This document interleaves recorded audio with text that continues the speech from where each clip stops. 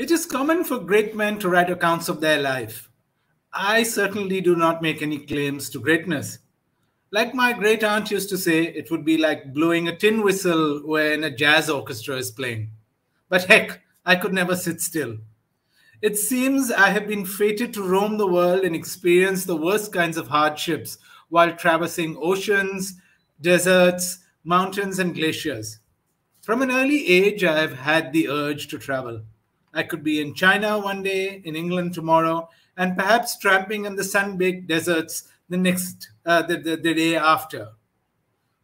That's the opening paragraph of the First World War adventures of Nariman Karkaria, whose translator Murali Ranganathan is our guest on the latest edition of Scroll Books. Welcome, Murali.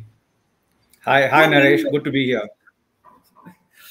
Though many Western accounts of the First World War give them short shrift, more than 1 million Indians served overseas during the conflict, and more than 60,000 of them died on battlefields around the world.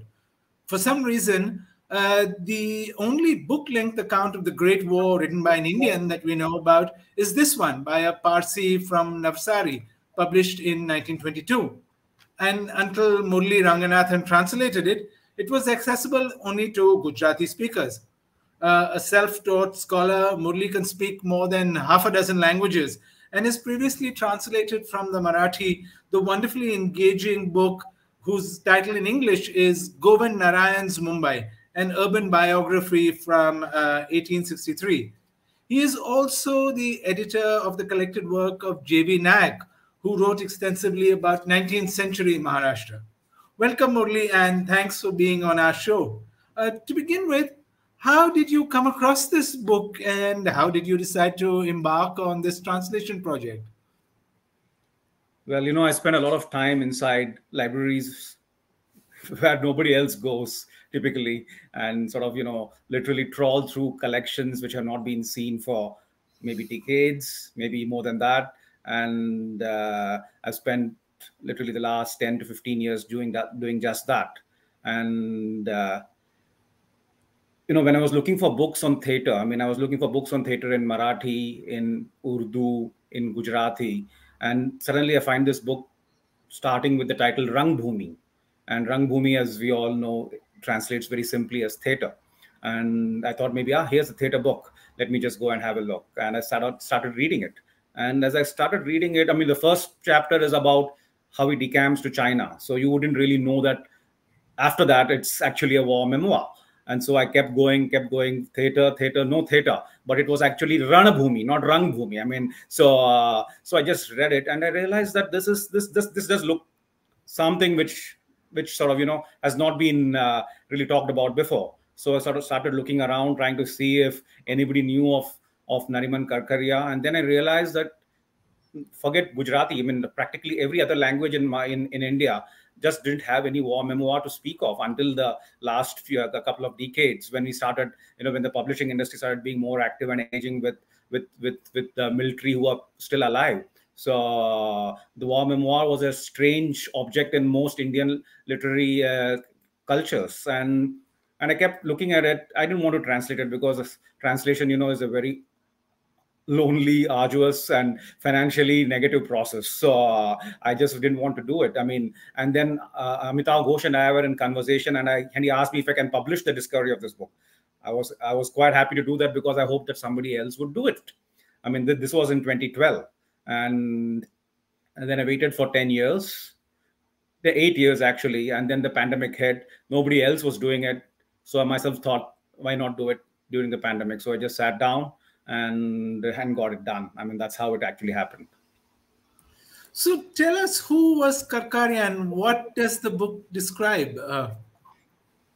Practically all that we know of Karkaria is what Karkaria himself says. I have tried to search for him high and low, look for family members and look for descendants, sons, daughters, whatever, but I was totally unsuccessful. There was a book which basically was a history of the Karkaria clan, but published in 1916 when Karkaria himself was just a boy. Maybe 20 years old. So that doesn't tell you much about Karkaria, except that he had already traveled a lot and he had already written about his travels. So even by 1916, he was already sort of famous in the if not in the community, at least within his own clan, the Karkaria clan, as a travel writer. I haven't been able to discover anything before 1916 by him, of course. So all that we have is his own book here, and in which he talks about himself as a truant schoolboy who never reads anything, and who certainly is not one of those, the types who would actually be. I mean, he sort of paints himself as in a very, very self-deprecating manner all through the book, actually. But And obviously, this is that's not happening true. in Navsari, in a Parsi enclave in Navsari. Absolutely, this is all happening in Navsari. Navsari right now is almost a suburb of Surat. In those days, it still had pretensions to being a small town, and the Parsi community was one of the dominant communities of that town. And practically before they came to Bombay, Navsari was the capital of the Parsi community. So you would have lanes like Karkaria Lane in the vicinity of the main fire temple, which has one of the most important fires burning in Navsari. Right, and you were telling us about Karkaria and what he says in his book. Yeah. So I think the book is itself to be. I would rather that your readers and your listeners read the book to find out about him. But I can tell you that he wrote another book.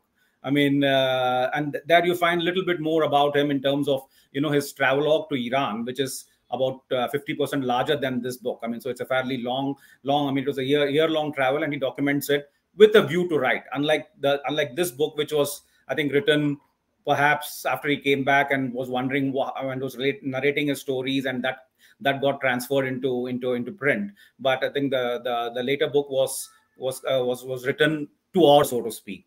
And clearly he comes across as a very well-read person, and as a person who clearly was comfortable with Gujarati, with English, and perhaps even a smattering of Persian also. So one shouldn't get taken in by his sort of claims to being a total doghead. That's for sure. So give us a sense of his travels. First, he leaves Navsari, and then where does he head?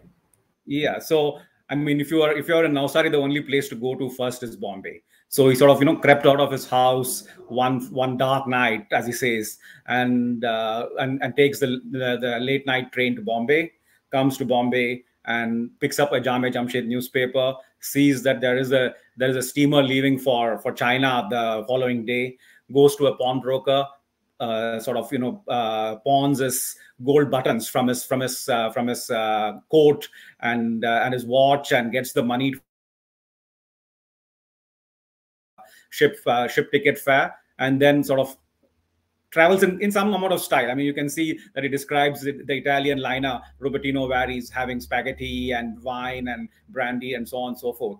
And his problems really start once he sort of disembarks in Hong Kong and finds that he has nowhere to go. He's literally at a dead end, and somehow through various contrivances he manages to sort of make contact with the Parsi community in Hong Kong, and they sort of, with some reluctance, they do help him, and they give him I would say a menial job, actually. And he's saying that something is better than nothing, and he spends about a year in Hong Kong. Then he gets into a fight with his employer, goes off to Peking, spends some time in Peking, and he describes, and that's when the travels really sort of get rolling.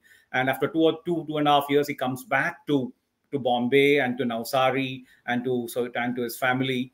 But by which time he's now a well-traveled man, and I think his family now realizes that there's no way they can hold him back in Navsari. He goes back to China in 1914, and within a few months' time, it's the war is pretty much set in, and here there's a little bit of a gap. He suddenly decides that he has to be a part of the war. Why is that? And all that is not clearly explained. Because Navsari does sort of leap over many parts, and here's one crucial part he sort of misses out about what motivates him to join the war effort, and then what motivated him to go to London rather than come back to Bombay to join the Indian Army. So you see him traveling to London overland. And that's because you couldn't. The seas were already being bombed by German warships, and the only way to get to London was to go by land. And luckily for him, the Trans-Siberian Railway had been built literally a few years before that. And so somewhere in late 1914, November 1914, he sort of sets off on a pretty much an adventure trip from Peking to London by train. I mean, which would be an adventure even now, about 200 years, 100 years later. But in that time, it was, I think, a pretty much I think, a pioneering effort of sorts, where he sort of travels for about, I would say, 6 to 7 weeks, and he visits Siberia. I think has to stay there for a day or so. Then he goes off to St. Petersburg, where he has got a friend with whom he stays for a week, and then via Finland, Norway, Sweden, and finally he sort of takes the boat from Bergen to Newcastle, and then the train to London. So it's a pretty much a long, involved journey, which would challenge even a 20-year-old person even right now. So that's how we finally got to London. And along the way, he's beset with worries about or concerns about how much everything costs, which is sort of Absolutely. very familiar to the modern Indian traveler also. Exactly. I mean, going to Scandinavia is going to be a shock now, and it was a shock then. I mean, 5 rupees for a meal, I mean, which would translate to say 5,000 now. I don't know what the conversion rate would be for rupees from 1920 rupees and 2020 rupees. But yeah, I mean, the prices were mind-boggling, and he seems to have had the money. I mean, the most important part is he had the money, he had the funding to actually make the journey, which is where, you know, some of the, I mean, he doesn't provide you enough details about where that money came from, who was he in touch with in London, and how did he actually, and the most crucial part, how did he actually get into the British Army and Middlesex Regiment. I mean, that's the part which he skipped completely. And for quite a long while, I was skeptical about the entire story because of, you know, this gap, and I sort of started digging around military archives to see if there's anything which supports what he's saying. But, you know, a lot of the First World War archives have been destroyed. Not much has survived. But he gives his what do you say, his registration number, 2312, or I think that's what the number is. And you use that number, go to the War Office archives and search. You will get a record for Nariman Karkaria there. So that, after I got that, and I had to thank my sister Meera for actually having done this bit of research for me, and I managed to sort of convince myself, yes, here's a real man, and he is a real man who actually joined the British Army, and who actually seems to have experienced all that he has said that he did. And incredibly, as you point out, he saw action not on one, not on two, but on 3 different fronts.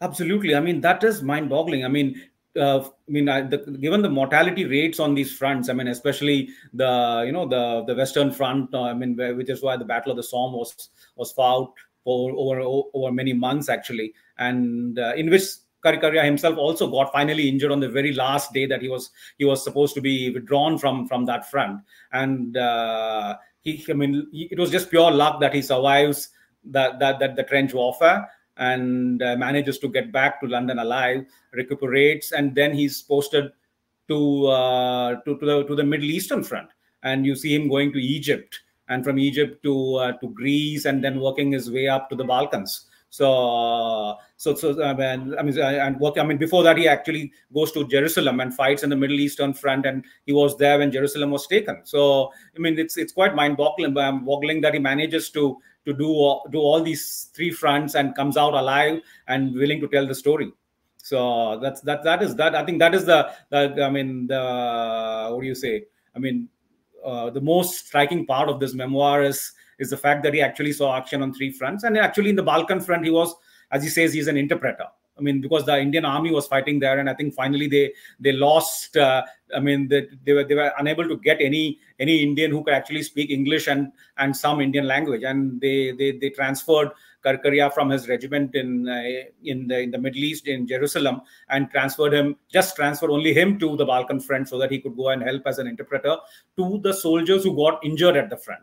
So at least in the Balkan front, he wasn't fighting, but I think the horrors which you see in a hospital, in a war hospital, are enough to sort of, I think, churn anybody's stomach. And he describes those in fairly great detail.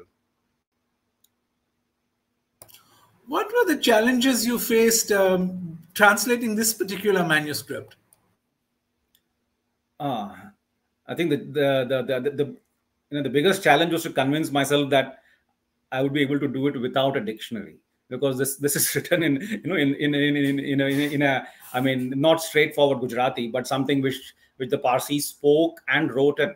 So that, I mean, so it was not just a dialect; it was the language of literature for the Parsis, and it was, I mean, yeah, a person schooled in standard Gujarati would find it difficult to read this work, though it's only about, say, 100 years old. And so he would find it difficult to read this work, as well as many of the words he uses are words which are just not there in standard or non-standard Gujarati dictionaries. So one had to have the experience of having read Parsi Gujarati works from, let's say, from the 1820s onwards, all the way up to the 1920s, to be able to undertake something like this. And for various reasons, I happen to have it. And so I've spent the better part of the previous decade just, literally pouring through these texts. And if you read Parsi text from the 1840s, Karkaria's text is pretty much easy peasy. So I didn't have really any problems doing it, and I really actually didn't consult a dictionary ever for this one. I mean, my first Marathi book, I mean, I had to keep running to the dictionary quite often because there were many archaic words in a text from the 1860s. But in this case, even if I was struggling, I mean, I might have had to go and find out what could have been the Persian word which he has twisted around and made it into this one. So that was something which I attempted a few times. But Gujarati, yes, there are really no Gujarati dictionary. So it was just a matter of chance that I happened to be pretty familiar with Parsi Gujarati, and I could sort of do it pretty, easily in that sense, compared to my other translations, which do take quite a lot of effort. You mentioned just now sort of the other texts you've been reading. You've done us a wonderful, you wrote for Scroll a wonderful piece on early Parsi novels in English. What was the literary milieu of the Parsis around that period? What were the kinds of texts they were producing? As you said, as you've told me before in conversations, there were travelogues of various sorts also. Yeah. See, I think you should see, I mean, one has to understand there were two registers. I mean, not just for the Parsis, but for practically every community which aspired to sort of modernity and progress and those kind of words. There were two registers. There was a minority within that community, which by the 1880s was reading and writing in English. And these were the people who started writing the novels by, say, 1890s, early 1900s. But if you go to the Parsis, the majority of them were reading, writing, and conversing in Gujarati. That was the literary language of the Parsis all the way up to the 1950s or even 60s. So it was pretty much Gujarati all the way. Bombay was pretty much the center of Gujarati printing. The number of newspapers, journals printed in Gujarati with a specific Parsi audience really boggles the mind. I mean, for a community which never exceeded more than 100,000 population in and around Bombay, to have had so many journals being published, so many books being published, and so on. I mean, is something which certainly is very impressive. And so you'd find that every Parsi household would have subscribed to either the Jame Jamshed or the Kaisar-e-Hind or the Akhbar-e-Saudagar, or one of those newspapers, or maybe all of them. And plus, of course, the Mumbai Samachar, which was the mother of them all, and which, of course, was not read just by the Parsis, but also by Gujaratis from every other community also. But that also had a fairly substantial Parsi clientele. So you would be reading Gujarati newspapers, you would be reading Gujarati weekly magazines, and there would be monthly specialized journals, and there would be cartoon magazines, Hindi Punch, Pakwadhyani Maja, all kinds of stuff, everything in Gujarati. So if you see Nariman Karkaria's reading list, both in Rang Bhumi Par Rakhad and his later book Iran Bhumi Par Rakhad, it's pretty much Gujarati. I mean, he's reading all the Persian texts in Gujarati translation. So if you see Barjor Nama or Shah Nama, they're all, Barjor Nama is clearly a Gujarati title of a Persian classic. And so he's reading typically Gujarati translations of Persian, and perhaps even Gujarati translations of English books also. So Gujarati was the mainstay, and even the travelogues. I mean, the Parsi started writing travelogues from very slowly, and by the 60s, all the communities were writing, but the Parsis took to it aggressively by the 1880s, and you had famous authors writing travelogues of the travels all across India, Mumbai to Kashmir, and then there were people going to Dakshin Hindustan and those kind of places, and then they were going all over the world. So there are a lot of Parsis were traveling the world and writing about it. I mean, so a few of them wrote in English, but many of them wrote about the travels in Gujarati. And for Karkaria, these travelogues were clearly the role model. As I mean, there were no war memoirs to read in any Indian language, and even the English texts. I mean, the war memoir as a genre really came into its own only in the First World War. Obviously, you had personal experiences of war accounts and so on, but the memoir as an autobiography, as a personal narrative, really came into its own only after the First World War. And I mean, as a mainstream narrative, I'm sure there are exceptions to that. And but Karkaria doesn't seem to have had access to any of them. So it was travelogues which he was looking at when he was trying to sort of frame his book. And the title Rakhad is basically Rakhad Patti, rambling, sauntering. I mean, being a flauner. I mean, those are the connotations which sort of come to mind when you hear the word Rakhad, which is actually sort of a contraction of the word Rakhad Patti, which also is used in Bombay Hindi also. So he's sort of, it's all about going from place to place, sometimes without really any true objective in mind. But in this case, he obviously had some plans, and so he sort of frames it as a travelogue, and you could read it as a travelogue too. But the war experiences dominate the book in that sense, and therefore it becomes a war memoir 100 years later. Which are the places, the other travel books that Parsis wrote at that time? You said some Parsis have sort of actually wrote about going to America, for instance. Right. So if you start, I mean, if you look at the famous Parsis, I mean, Dadabhai Nauroji, I mean, who could be more famous than that? I mean, so here's a man who's going to London, quitting his job as a professor, all that he stood for the first 30 years of his life, and he's trying to make a new life as a businessman in London. So he's off on the ship from Bombay to sort of Marseille, and then overland to London. And clearly, he's already in arrangement with the Rast Goftar, one of the leading newspaper which he founded himself in 1851, to say that, yes, I will write you a letter at every port.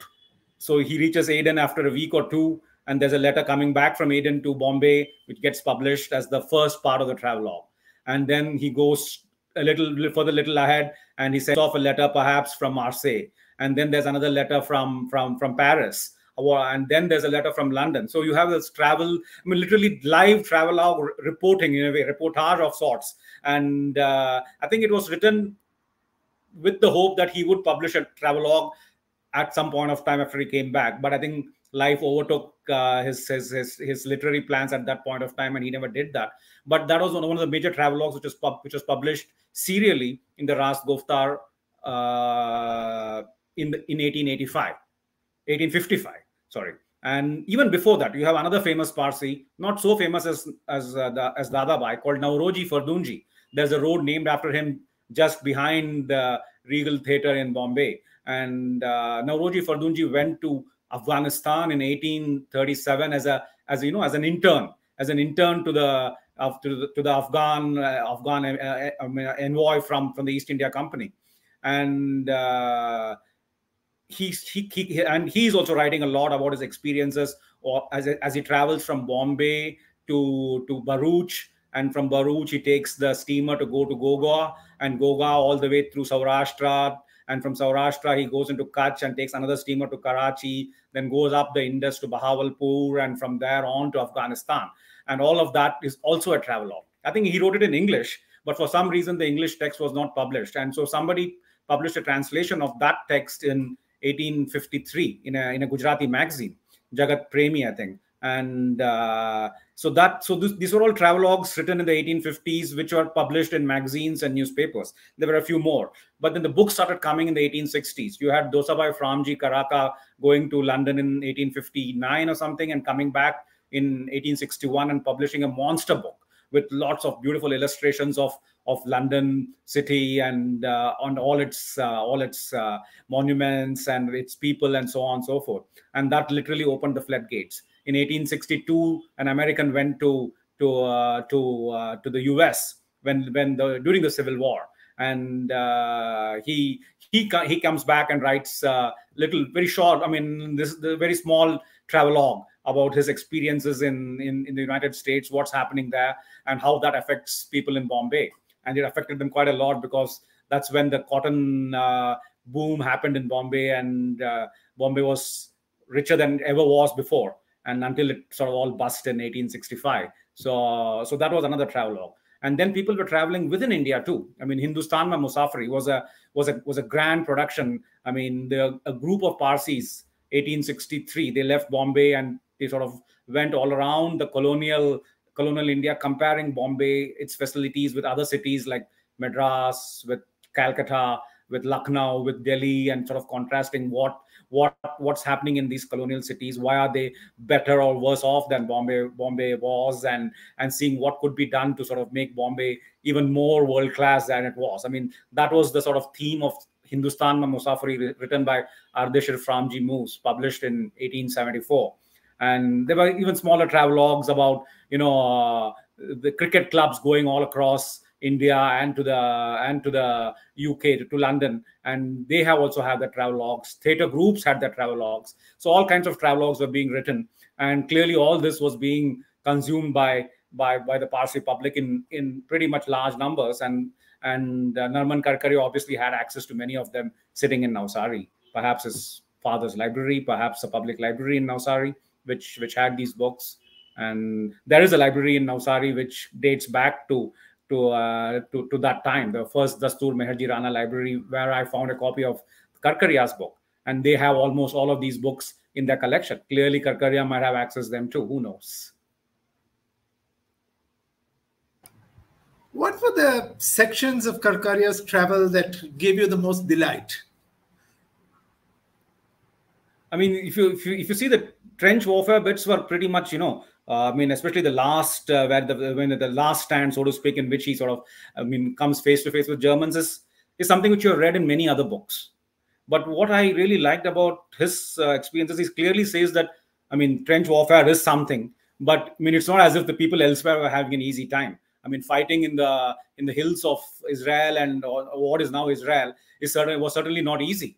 I mean, going across Hebron and Jerusalem and literally having, what do you say, hand fights with the Turkish soldiers was something equally traumatic and extremely dangerous. And that section, I think, I felt was and the retreat, the mistakes which the British Army made, with his group made, and how they retreated, and the kind of the casualties they had to suffer because of various mistakes. That sort of captures something which at least I don't recall reading in too many other First World War memoirs. And so that sort of gives you something which is not really been covered before, and which also contrasts the fact that it's not just the Western Front. There are many other fronts, and there were really pitched battles being fought elsewhere too. So that sort of stands out for me as a pretty good section. And then there are sections where he's a tourist. I mean, he's gone off to Georgia and Azerbaijan. I mean, with the British Army, Azerbaijan was the turmoils he describes in Azerbaijan between the Azerbaijanis and the Armenians was something which was very much going on when I was translating just those sections in 2020. I mean, when that again sort of flared up. And he talks about it in passing, where the British Army tried to occupy Azerbaijan for a few months, and he was part of that division which was in Azerbaijan, and he goes to Baku and visits Tbilisi and so on. So you can see him sort of engaging with the locals, observing their lifestyle, but always remaining a Parsi at the same time, while he's even in Baku also. So that sort of typifies his sort of self-regard, as well as the approach which he takes to writing his book. What are you working on now?